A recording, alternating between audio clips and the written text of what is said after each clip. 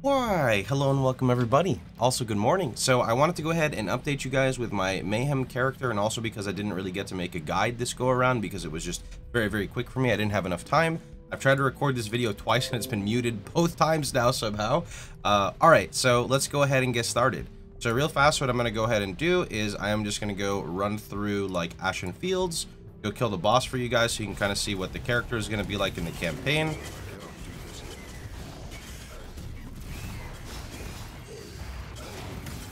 For the most part, it's exactly the same as Inquisitor. It's gonna feel a bit more squishy in the campaign because you need to like really level up as Juggernaut. Juggernaut's Ascendancy gives them 40% increased life regen, whereas Inquisitor gets a 2x multiplier because of Pious Path. Don't let that scare you. Juggernaut is an absolute beast once you have like some basic rare equipment. You can see the damage is really good in the campaign too, and this is actually with a 3-link. Just gonna run through Northern Forest here just a little bit, and then we're gonna go ahead and stop, and I'm gonna go and explain the character for you. Oh yeah, this also comes with a loot filter too. I made a Mayhem specific RF Jugg loot filter, so if you want the filter, you can always just pop on my stream and just hit up the filter command, and it will pop it up for you.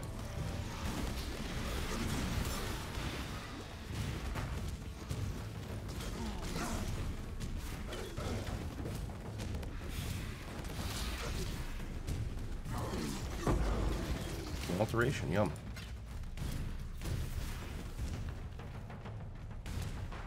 Okay, so this is a short little demonstration. I'm going to go ahead and kind of talk about the character right now, and then I'm going to open up the POB and we're going to talk some more. So, the standard character progression for my Jugg RF is you start here, and you are literally just going to go like this.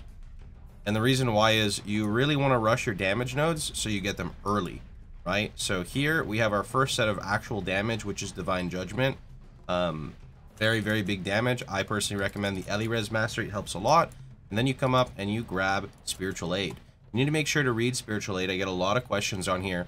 By taking Spiritual Aid, minion damage affects you, and this doesn't mean you need to go crazy and get minion damage on everything. It's just actually a very efficient source of pathing if you don't have access to a cluster jewel. As it's day 1 in the league, we don't really have a cluster jewel, and Jugg start is all defense, whereas Inquisitor start is all offense, so I prefer to take Spiritual Aid. Alright, and that's pretty much it for the bare bone basics of how you start. So, talking about the gear, once you actually transition to RF, it's very similar to Inquisitor, so you can see my weapon has got a burn damage suffix, and I crafted fire damage. You could have a multi-scepter and craft fire damage, you could just have a high fire damage craft, it doesn't really matter. You're just looking for something with high increases or high multi or plus gems. Helmet, oh yeah, and then in here I've got Hex Touch, Flammability, Frostblink. That's basically, we'll call it like the bread and butter of kind of how I apply my curses. My helmet, nothing really crazy. Life, Int. Juggernaut does struggle with Int in the early game. Once you get your tree and you actually path out, Int is not a problem, but at the very beginning of the game, Int can be annoying, so you might want to secure some Int on some gear. You might want to use something like a turquoise or a lapis amulet. You can buy them from the vendors. Also, you can also take versatility for Dex and Int in the early game. So going over my helmet, I've got Righteous Fire, Ink AoE, Burning Damage, and LE Focus. For players who want more damage and less AoE, you can replace Ink AoE with Efficacy.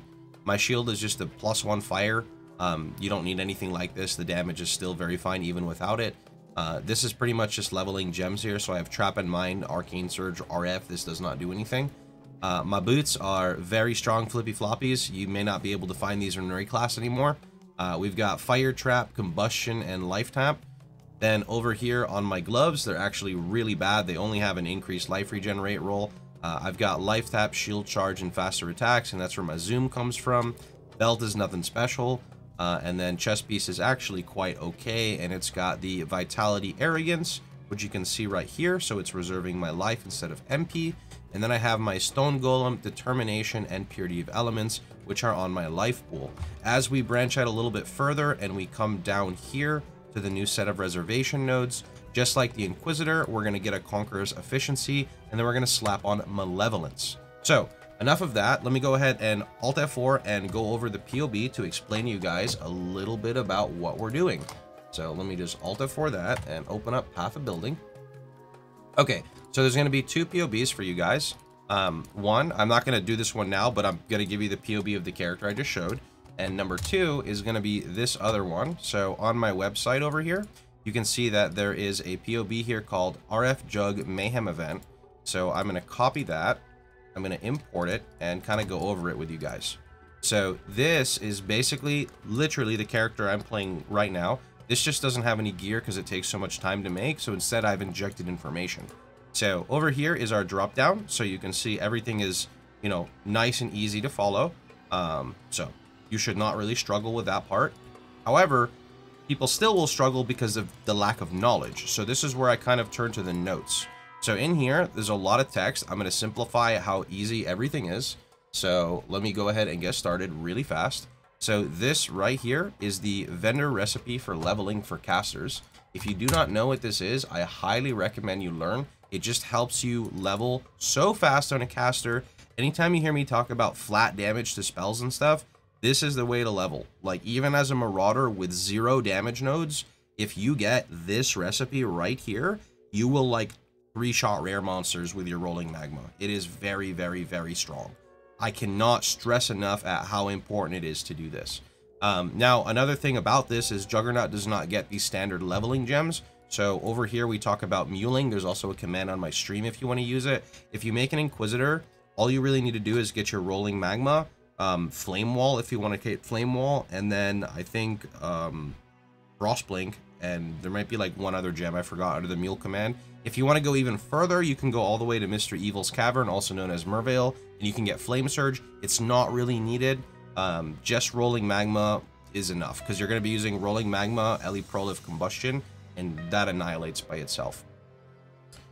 All right, over here, for players wanting a complete POB, you can refer to my endgame Jugg from this league. So this is my level 100 SSF Jugg that you can look at for more like endgame options. Also, do not forget, if you get stuck, you can go to the website I showed. Obviously, my stream will be happy to answer any questions pretty much all the time. Then over here is a PoE Ninja link. This PoE Ninja link, oops, it is. I think okay, there we go. So this PoE Ninja link is pretty cool. The reason why it's kind of cool is because you can actually track it back in time. So this is showing the progression of my character over time. So you could literally look at what I was doing, like, I think by a weekly basis, right? So kind of an interesting one. Then over here, we have a nice little image to show you guys for gear progression. A lot of people struggle to understand what is in what slot. So Flynn made just a super little easy thing that you can kind of look at. Now, granted, some of this is for a little bit later. It's not necessarily for like right away. You're like level 6 on mudflats and you're trying to figure out what to use where. For the most part, you're just getting life res, and if you get life regen, that's awesome. But once you're getting past that, this is where you kind of want to turn to, right? And this is all explained on my website and in my videos, but for people who just want more, you know, easy condensed information, I tried to put all of this in here for you. Then a bunch of info, and then the last thing to really talk about would be the auras. So people always struggle with auras. I did my absolute best to put an act-by-act breakdown of what you need to get what aura set up, so you can see everything located right here, all the way to the end game version when you go Skitterbot Tempest Shield. All right, last things to cover: kill all your bandits always, then kill them one more time for me again. Your Pantheon will fluctuate based off your progression. You always use Ralakesh Minor. Your major will fluctuate between Arakali and Brine King based off of what you're doing, your progression, and your preference. All right, that's pretty much about it. Hope you guys had a wonderful time. Hope you guys enjoyed yourselves. Remember, if you did, please feel free to like, share, and subscribe. And don't forget, you can catch me streaming live every day but Mondays at twitch.tv/Pohx. See you guys all in raid class.